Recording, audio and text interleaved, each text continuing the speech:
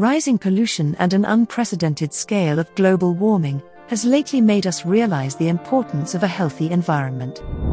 The smoke from factories, vehicles, chimneys, etc., have degraded the air quality to such an extent that only stern action can bring it in control. It is in this context that people say electric vehicles are the future. By eliminating the dependence on fossil fuels such as petrol, diesel, and coal, which do severe harm to the society, these EVs, or as one might say electric vehicles, offer a ray of hope in the direction of a better environment. While it is not incorrect to say that EVs are certainly the future, it is also necessary to address some important issues that surround the functioning of these EVs. Without addressing these problems effectively, the transformation would be really difficult. One of the problems that we are going to discuss in this video is charging of these electric vehicles. So let's begin. Researchers have shown that consumers want their electric cars to charge from empty to full in 31 minutes. But unfortunately, we aren't even close. The base model Chevy Volt EV is incapable of fast charging because it does not have the technology for it, and even the upgraded, more expensive model that does allow for fast charging can only get to 39% state of charge in 31 minutes. The Nissan Leaf does a little better, attaining 62% state of charge in 31 minutes, while the base model Tesla Model 3 does the best, with its ability to fill its battery to 83% in the most ideal conditions, using the fastest models of Tesla superchargers, but again that would only give it 196 miles, or 315 kilometers of range, even in the most ideal conditions. Moreover, in colder weather, it gets more problematic as the charging time would increase, and the range would be lesser.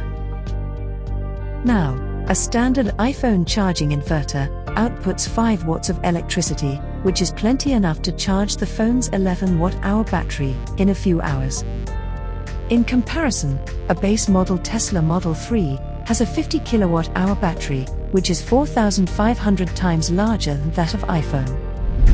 Therefore, it needs a much higher wattage power inverter to charge with any speed. In simple words, if you need more electricity faster, you need a higher wattage inverter. So, in order to be able to charge a Tesla Model 3 from almost empty to almost full in approximately 30 minutes, you will need an inverter whose power is somewhere between 120 to 250 kilowatt.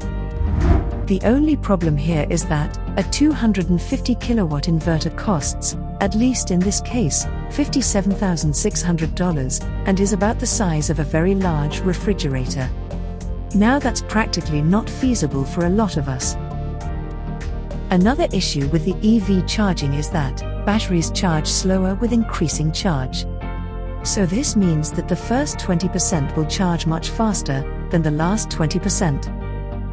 Now, it is actually faster to charge to 50%, then drive until empty, then again charge to 50%, and again drive until empty in comparison to charging 100% and driving to empty. A Tesla Model 3 can go from 0 to 50% charge in 15 minutes on a 250 kilowatt charger, giving it enough range to drive at least 100 miles or 160 kilometers, while charging from 50% to 90% would take an additional 27 minutes. So, combining 2 charges from empty to 50% in 2 stops, you could effectively reach your destination in 31 minutes with existing 250 kilowatt chargers. Therefore, what the industry needs is not faster chargers, but more chargers, which is hugely difficult given the enormous cost of fast chargers. Now, the next problem is distance. The average American lives 4 minutes away from a gas station, and the same American lives 31 minutes away from their nearest Tesla supercharger.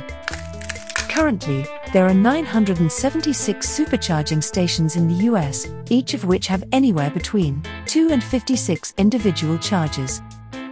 In order to match the 4-minute average of gas stations, Tesla would need to build an additional 31,251 supercharging stations. Now, the cost of building one of these supercharging stations is $250,000. At this cost, the company will have to spend nearly $7.8 billion, which is roughly 10 times their total annual profits from 2020. Moreover, only some 750,000 Teslas have ever been sold in the US, which means that in order to have fast charging stations, as accessible as gas stations, the company would need to install a $250,000 supercharging station for every 23 cars it had on the road. What we understand here is that you surely need the infrastructure to sell cars, but you can't build the infrastructure until you sell the cars. Interestingly, Europe is almost identical in size to the US, and has a very similar number of electric cars overall, but it has double the number of charging stations than the US. Do you know why? Because of coordinated government plans. For example, Germany's federal government builds its own charging stations and also offers strong incentives for private companies to do so. Meanwhile, the federal government in the US has done very little to incentivize the construction of fast chargers, and it certainly does not have a network of its own. However, it is also true that the US federal government wants people to buy EVs because it offers hefty tax credits to those who do so. But what needs more attention is the fact that people are not going to buy EVs without the charging infrastructure to support it. Electric vehicles are comparable in cost to internal combustion cars, and even their range is somewhere near to the consumer's demand, but what's missing is the charging infrastructure. Moreover, this isn't even an exclusively American problem. In Australia, one can't drive from Perth to Sydney in an EV due to a massive charging gap, while in Russia, despite similar incentives for EV purchases, there are a total of only 24 fast chargers in the entire country. Surprisingly, there are roughly 15 electric cars for every one public charging station. Even in the most mature electric car market, that is California, you will still see a 10-to-1 ratio. These numbers don't reflect that nearly 95% of these public chargers are level 2 chargers, which means that it'll take about 8 to 12 hours to fully charge a Tesla. In a developing economy like India, where the population is huge, EVs have just started to take off with little to no infrastructure to support the development. Imagine when electric cars actually do become mainstream, how Herculean a task it would be to build a public network that works the way people are used to. Given the awful state of our environment, the impending climate change, and the dire need of radical transformations, we have a very genuine question to ask here. Well, governments run and regulate roads, bridges, tunnels, railways, airports, dams, sewers, water supply networks, and even fuel supply systems. Why?